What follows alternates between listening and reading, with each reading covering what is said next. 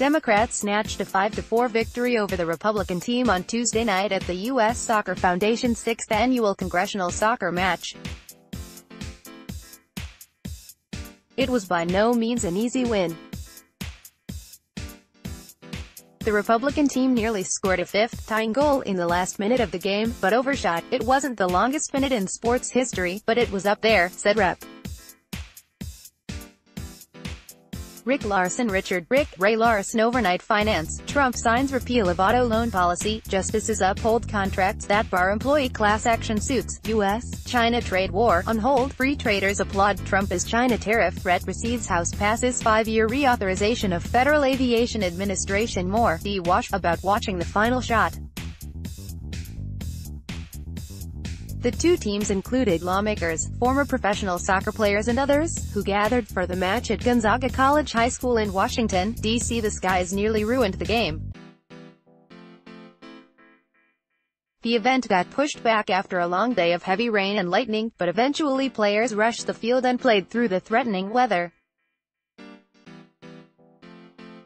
The event benefits the U.S. Soccer Foundation, which aims to promote the sport to children in underserved communities. The GOP lawmakers who took the pitch included Reps. Don Bacon, Neb, Darren LaHood and Michaela Hood. Overnight cybersecurity, tech execs testify on countering extremist content. House approves cyber diplomacy bill. Pentagon reportedly mulling nuclear response to cyber attacks. Womack wins initial support to become budget chairman. Rep. LaHood sworn in as House Member Moore, Bill, and David Vlado. David Goncalves Valadeo, Pelosi. GOP discharge petition holdouts helping Ryan save face. Dems withhold support for immigration petition. Tensions on immigration erupt in the House. GOP. Moore, Califf. The Dem side included Reps.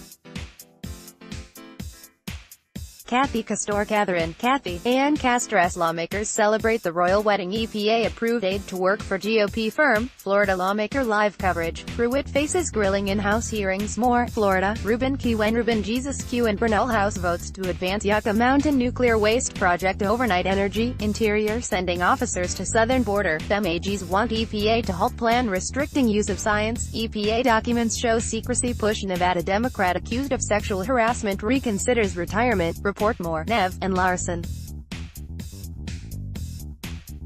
While the lawmakers were eager to show off their skills, they were also aided by former pros. The Democrats took the field with former U.S. national team standout Kobe Jones, their star goalie Saskia Weber, former Major League Soccer star Jamie Moreno, as well as a former gridiron star, ex-NFL linebacker Roger "Rocky" McIntosh. Reporter Olivia Beavers from The Hill newspaper, the event's media sponsor, also joined the Dem team. On the Republican side, the lawmakers were joined by former U.S. national team captain John Harkes, Clarence Goodson and former D.C.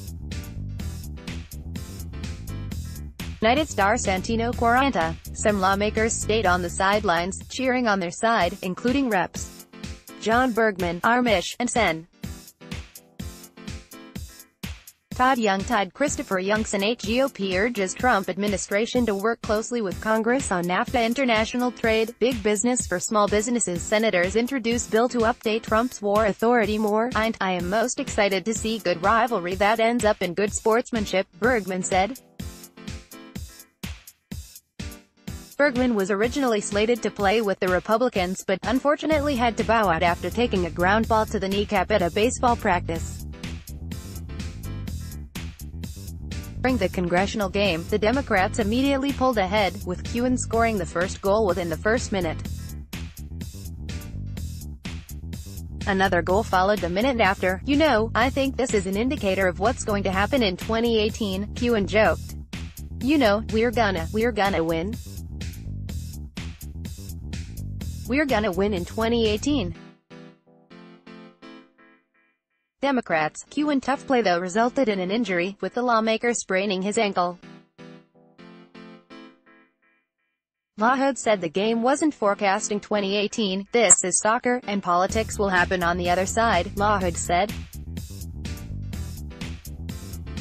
LaHood was surrounded by supporters wearing shirts that read, "It's all good in LaHood." The Republican team scored 2 back-to-back goals in the first half of the game and repeated that feat in the second half. When Democrats went back up 4-2, the GOP side again clawed back with 2 more goals. But their last-minute shot on goal failed to hit the mark, leaving the Dems with the win. Bacon said the Republicans needed better teamwork on the pitch. "They should have played more soccer," he said.